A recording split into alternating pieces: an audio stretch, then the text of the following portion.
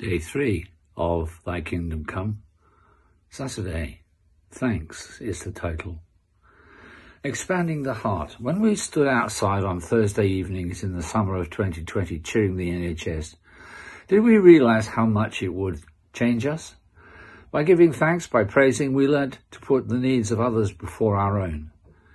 We discovered a deep appreciation for those who put their lives at risk to serve us.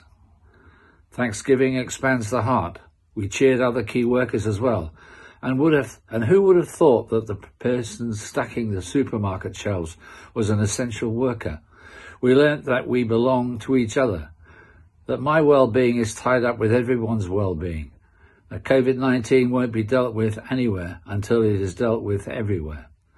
This is also the way of Jesus, where we learn that we are his sisters and brothers, children of one God. Let us pray that the people we know and the whole world may find the way of Christ. Generous God, fill my heart with thanksgiving for all the blessings I received in life.